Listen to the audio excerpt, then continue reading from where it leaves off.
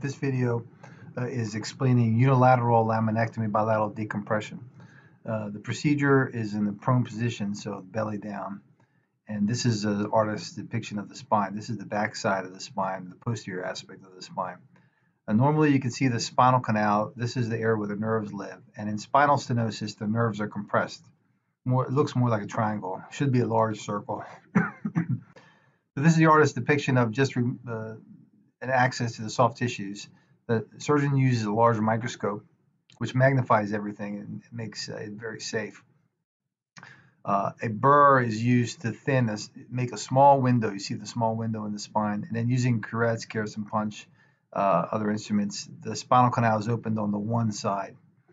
And then after that side is open, the table is then tilted, and then using the microscope at an angle, you undermine the posterior spinous process and then remove the opposite side ligamentum flavum, hypertrophic capsular tissue, thus opening the spinal canal on both sides by just accessing one side of the spine.